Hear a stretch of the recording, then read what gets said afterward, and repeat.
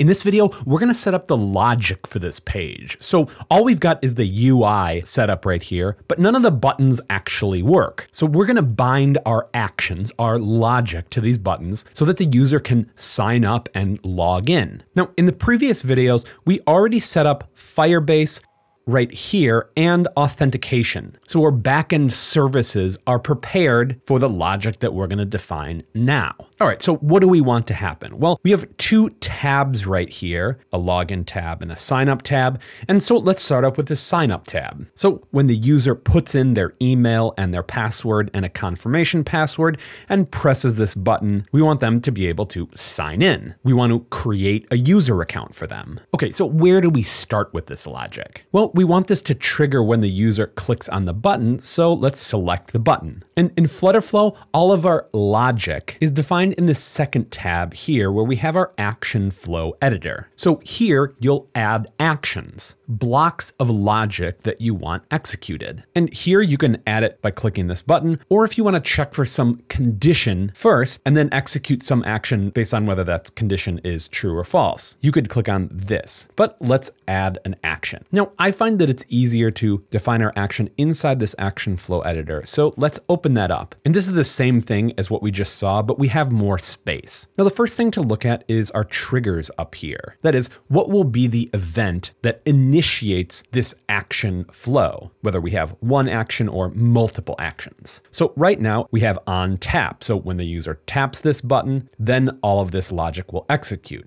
If we go over here, there's no actions defined yet. So let's go back over to our on tap, and here's our first action block. So let's select it here, and you can see that we have all the different action blocks that we have available to us. What we want to do is we want to do something with authentication. So I know that it's in this backend and database right here, and we've got a whole section devoted to Firebase authentication. So when we twirl this open, we see a bunch of different action blocks we have available. And what we want to do is we want to create a user account. Now, after we select the action block, then over here, we'll be given the options that are particular to that action block. If you want to change that action block, of course, you can come in here and select a different one, but this is the one that we want. So let's just walk through these options. So the first one is the auth provider. That is, what kind of authentication is this? Well, back when we set up our authentication, we only set up email at this point. So that's the only one that we can do right here. And then we have these next three options where we have to pass this data, send this data to Firebase authentication. So we need to send an email address, a password, and then a confirmation password. So let's set our email field, and you can see this is pre-populated with a bunch of stuff right here. Well, where are these coming from? Well, FlutterFlow automatically recognizes text fields. Those are those text inputs right here on the page. And we have 3 here and 2 in this tab. So that's why we're seeing 5 in our action flow editor right here. And these names are coming from the names of the widgets. So if you see down here, that's this first one up here, and this name is coming from there. Okay, so then we can just bind it to our sign up email widget. Beautiful. Next, we've got a password field. And when we twirl this open, we can't even twirl it open because there's no available password field. Well, why is this happening? Well, this is because we haven't actually set up this text field to be a password. Text fields are very robust widgets because they're the fundamental way that you're gonna pass information into your app and into your backend. So it needs to have a bunch of features for security and accessibility and usability. So let's take a look at some of these now. Now, these first options up here are going to have to do with styling.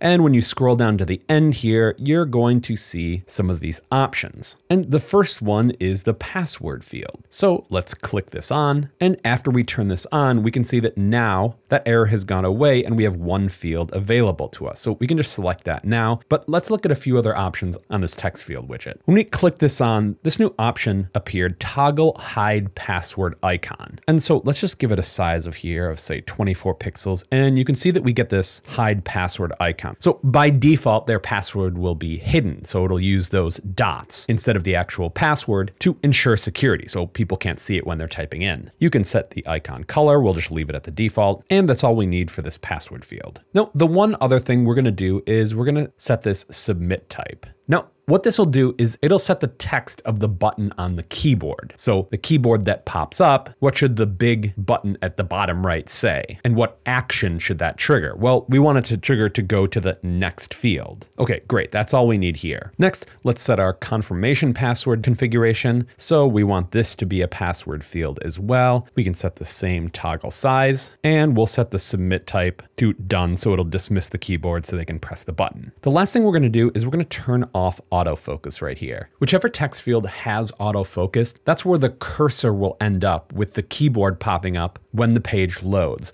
We're not going to set this on anything because the user has an option whether to sign in or log in. And if they're trying to log in, but it autofocuses to email, then they'll have to click away to close the keyboard and then click login. Next, we're going to show clear field icon. That's just an X that allows them, if they make a mistake, to clear it quickly. It's helpful for accessibility and user experience. Next, let's scroll down to our keyboard type. And this is very helpful to set because it'll determine what will appear on the keyboard. So here will be an email address, so we'll add that as the keyboard type. And we'll set the submit type to next. Beautiful. Next, let's go over to login and we'll set the fields here. First, let's just fix this text right here because that should be email address. So let's go down here and say email. And then we can scroll down here. We don't want our autofocus, and this will be an email address. We also want that clear field icon. So let's set that and accept the default color and set our submit type to next. And come down to our password, turn off autofocus, turn on password field, give it an icon size, and select our submit type to done. All right, our text fields are set up. So let's go back into our authentication logic and complete that. So we can come into our button right here. Let's go back to this tab, select our button, and come into our confirm password field. And we've got this confirm password. Beautiful. We're almost done. Here we've got a toggle about whether we want to create a user document. Now, what this is saying is that we have set up a collection of users here. And this is just a normal collection. And normally you want to have a user document. So this is just a helpful way to create one inside of this action so you don't have to have an additional action. We just select which collection it is.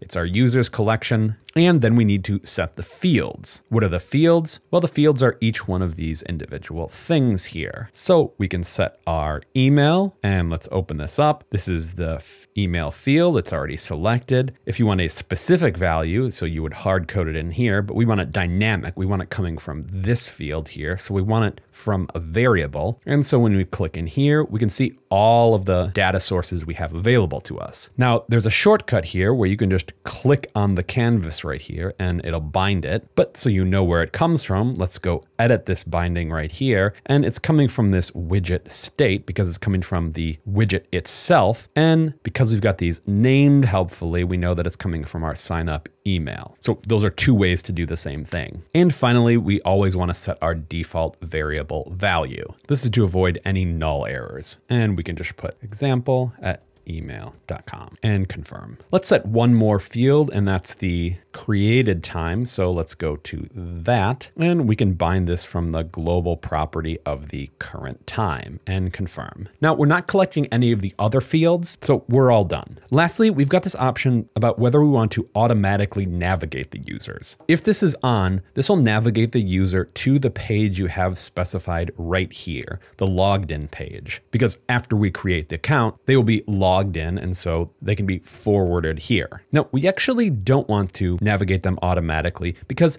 in our designs, we have an onboarding page where we're going to collect their birthday and profile image. So we're going to handle navigation manually. So we can just click this off. So let's just create that page right now. So we'll create a blank page. We'll call it onboarding and go back to our login page to this button. And now we want to navigate the users to that page. Well, how do we do that? Well, we don't want to do it in this view right here because we can only apply and configure logic that has one block. So let's open up our action flow editor here. And we just want to add this plus right here. We're going to add an additional action. Next, we want to navigate the user. So let's search this time, navigate, and we want to navigate to this onboarding page. Now, the only option that we want to change right here is allow back navigation. So that's when a user swipes their finger from the left to the right, and we want to disallow allow that action because they've already been logged in. So we're going to turn that off, and everything else will keep at the default. Beautiful. So let's close this, and we're almost ready to test. But let's just finish out the logic for this page. So we've got this other tab of our login right here. We've already configured our text fields, so we can just go straight to our button, except for that won't work. And that's of course because we've already defined our logic on this button. And this will often happen. Sometimes you won't discover what your UI needs until you start building out the logic. And there's nothing wrong with this. So how do we solve this? Well, the easiest way to solve this is to add another button. So we have one button for signing up and one for logging in, and then show and hide them based on what tab is selected. So we can come into this button right here, and let's change the text in here and change it to sign up. And then let's wrap this inside a stack so that these two buttons will be stacked on top of one another. So we'll use one of our three most important keyboard shortcuts, Command or Control B, to wrap a widget, and we'll wrap it in a stack. Then we'll just grab our button again, we'll Command D duplicate it, and we'll change this one to login. And let's change the name of them so we know what these are in the widget tree. And our other button, this will be sign up button. Great. Now, remember the little aphorism in stacks? The top is the bottom. So the top of the stack that you see right here will be the bottom widget. If we just hide this for a second here, we can see our login. So we're hiding the bottom one, which is the top one, so we can see this one here. Okay, so how do we conditionally show and hide these? Well, we're already in here in visibility, and we're on our sign up button right here. So let's click on our conditional visibility widget and come in here. And so what do? Well, what we want to do is that this expression, that is what's in here, is expecting a Boolean. Whatever this evaluates to, if it's true, then this will be shown, and if it's false, it will be hidden. So what do we want to check for? Well, we want to check for something about this tab bar. That is, if the user is on the right tab. And if we want to check for something in the tab bar, then we want to look to widget state. So if we twirl this open, we can see that the first option is what we want, the tab bar current index. That is, it gives us an index, a number that FlutterFlow will automatically update when the user clicks between the different tabs. So that's what we want. Let's grab that. Now, FlutterFlow did a nice thing for us right here because we actually did something wrong. This is expecting a Boolean, a true or false value, but we selected an integer, a number. So what it did is it popped that inside a conditional. This would be the same as if we did something like this. Come into a condition, single condition, and then set this value to our widget state of our tab bar. This is just a really helpful utility function, and these are all over the place. Okay, so we want to check if the first value, our tab bar index, is equal to what? Well, we're on the sign up button right here, and these tab bars are 0 indexed. So this first one over here isn't 1, but it's 0. Okay, so we want to check if it's equal to 0. So if it's equal to 0, then this expression right here, that is tab bar current index equal to 0, will evaluate, will be true, and so it'll be shown. Now, if you see these two equals here and think that it's a typo, it's not a typo. In most programming languages, if you have 1 equals, that is assignment. That is, you're assigning the value of whatever is on the left hand right here to whatever is on the right hand over here. If you want to check for a condition like equality here, then you use 2 equal signs. Okay, so this is great. Let's confirm this. Then let's set up the same logic on our second button. But instead of just doing all that work again, we can come in here and just grab this value. Let's copy this value, then come over to our login button, come into our conditional visibility in here, and then you see we've got this little paste button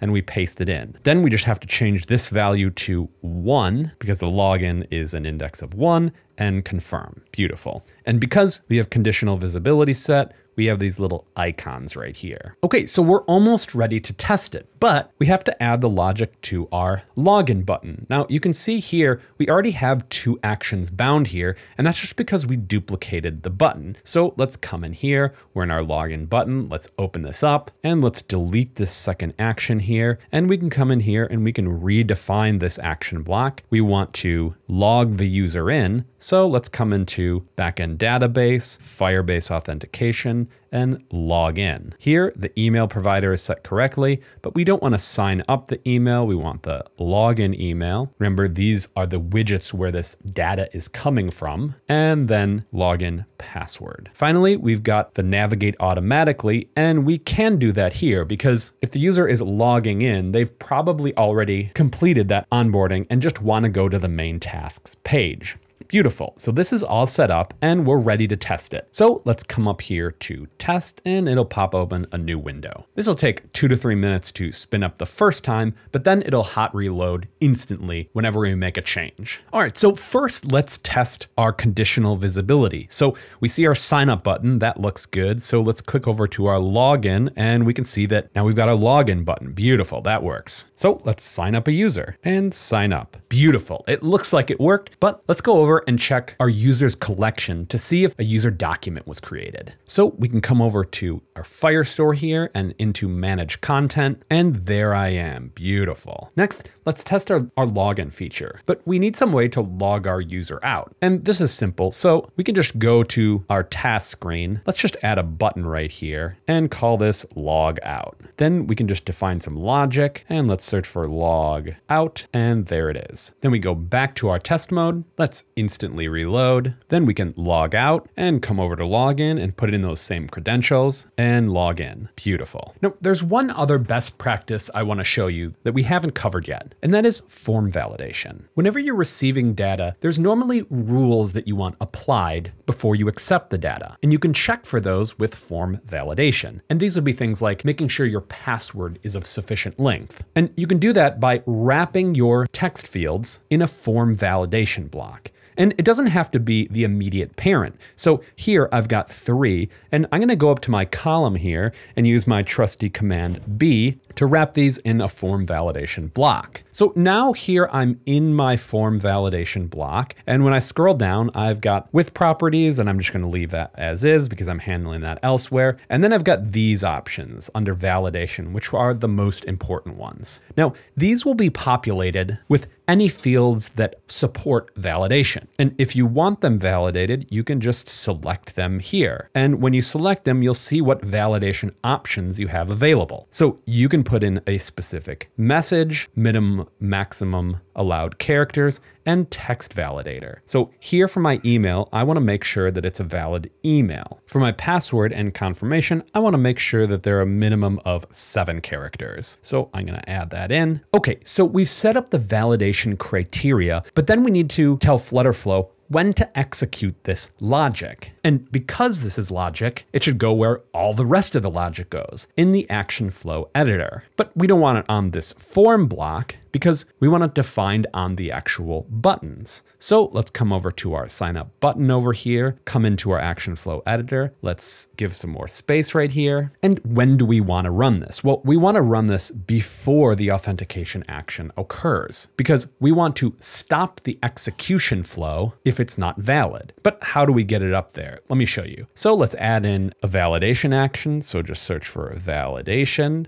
validate form, select which form. We haven't named it yet, so it's just this form 1. And then we can use these arrows to move this up. Beautiful. Let's rename this. So let's close this out. Let's come into our form here and let's call this form-signup. Beautiful. So when we come back into our action flow editor here, we can see that name. All right, let's try this out. To see these changes, we're going to instantly reload. Let's put in a new user, but let's put in a password that's insufficiently long. And when we click sign up, we can see that we get this error message and we get our error color. And we also have an overflow error. So where is this color coming from? And let's fix this error. This color is coming from when you're in your text field down here and scroll all the way down, you can see we get this error border color. So that's where that's coming from. Let's come up to our container here and give a little bit more room so we have room for that error. And this authentication is done. Lastly, we need to set up validation in our login form, and then this authentication page is done. I'll leave that up to you for a challenge for this video, and we'll see you in the next one.